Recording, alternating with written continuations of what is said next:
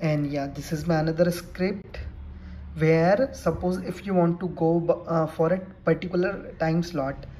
In my case where I need to work as a 3 to 11, so I mention here like in this particular time manner I need to create or I need to add my timing for particular job, so it will always awake your teams for your working purpose.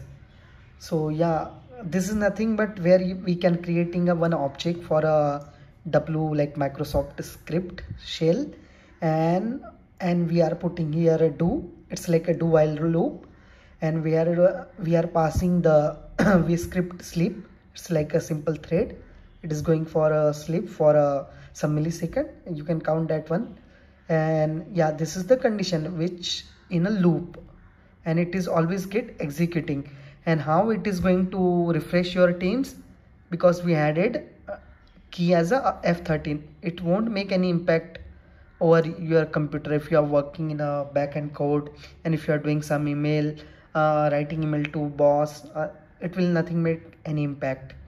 Yeah, so this both script you can utilize as per your need.